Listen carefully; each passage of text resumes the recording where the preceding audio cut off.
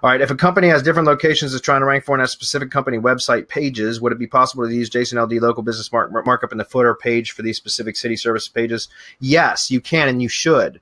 Because if you got a local business, like a specific page, a locations page on a website for a business that has multiple locations, then what I recommend that you do is put code specific to those landing pages in the header of those pages. And you can use a plugin. It used to be called OH Add Scripts. I think it's called something else now.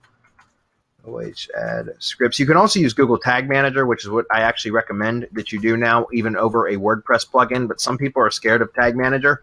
But you can use Tag Manager to set code to only display on specific pages. And what I like about Tag Manager is you can swap code in and out from the Google Tag Manager dashboard. You don't have to mess with code on a site at all. I prefer to do that. So again, Google Tag Manager is your best option in my opinion. But if you're scared of it or whatever, then you can do it used to be called OH Add Scripts. Now it's called SOGO Add Script to individual pages, header, footer. It's a WordPress plugin. It's a great plugin that you can do to add specific local markup local business structured data markup to those individual pages.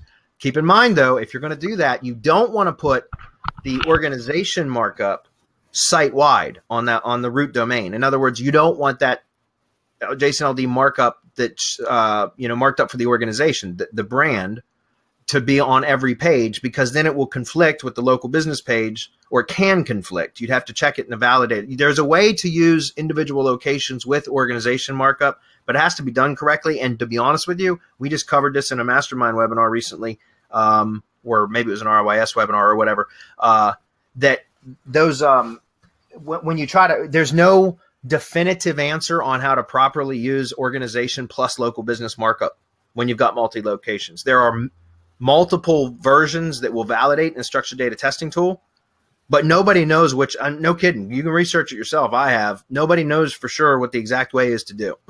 So I would recommend, if you're going to be using multi-location, like you mentioned, to just put the corporate or the organization markup on perhaps the home page, and then on the location, the contact page and the about page. And that's it. The rest of the site, I wouldn't even worry about it, except for on each individual locations page, you would put that location's local business markup.